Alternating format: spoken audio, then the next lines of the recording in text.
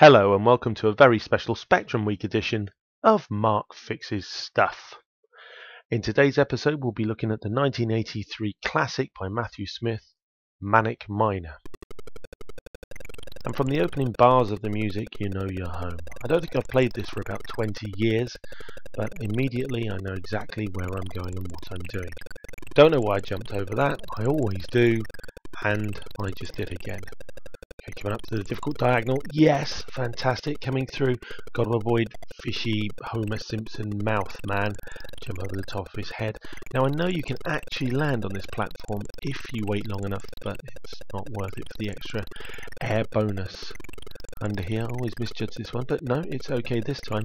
And in between the two poisonous plants, which inexplicably kill you when the obviously radioactive glowing key doesn't. Yes, he must be very allergic to nettles. Dropping back through, over the top of Mr. One-Man Band wind-up Homer Simpson-faced dude, and then underneath this platform, which again inexplicably hides your head from view. Down towards the bird's eye potato waffle that's glowing in the corner. Level 1. Ah! The cold room is level 2, with ridiculously shaped penguin, and some glowing tennis rackets. Yeah, so we'll just hop over Mr.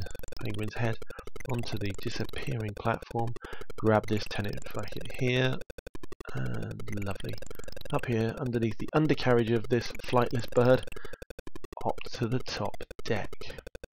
We'll just wait for him to come back now, and then we'll leap over his head, give him a bit of a haircut with my size 9 boots, before we go and get the last glowing tennis racket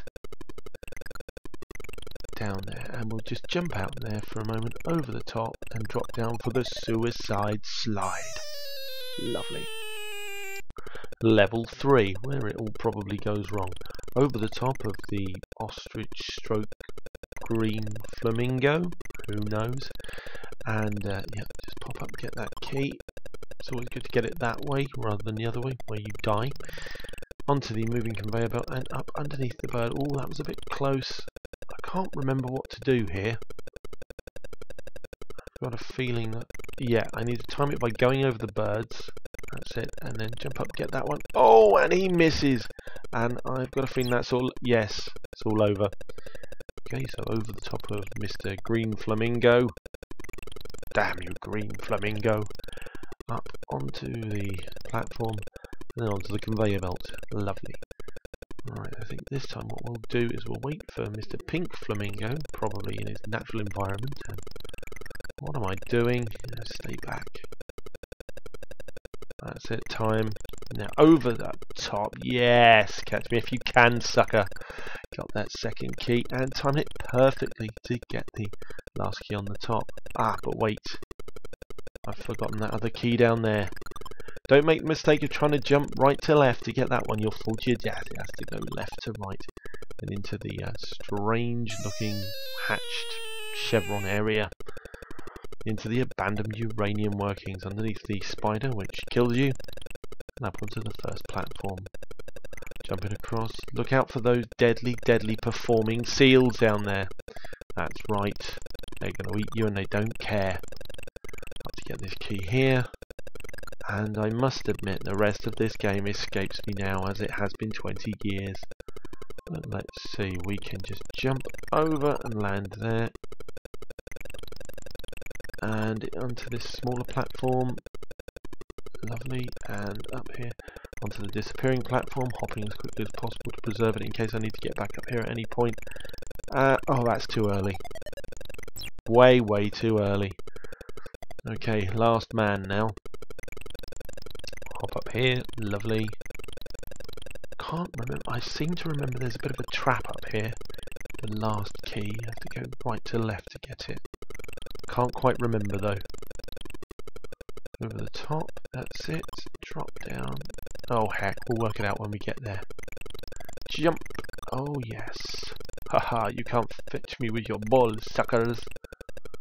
There, left onto the collapsing platform. Quick bounce, up we go. Underneath the very poisonous, very static spider. Grab that last key and hop across. I think I've made a mistake here. I can't get it that way. If I jump, will I float? No. I'll fall to my death. Anyway, Manic Miner. I think one of the things that was most endearing about Manic Miner was it felt epic. Back in 1983, this game was absolutely everywhere. BBC Micros had it in the local library, it was on the Spectrum, it was on absolutely every system known to man. It was almost like the first computer blockbuster.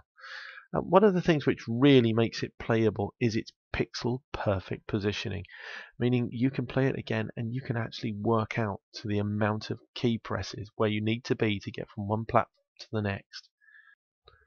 For me, Manic Miner is one of the Spectrum classics, without which I think the platform genre would have been much poorer indeed. This is Mark for Mark Fixes Stuff, signing out, and see you in the next episode.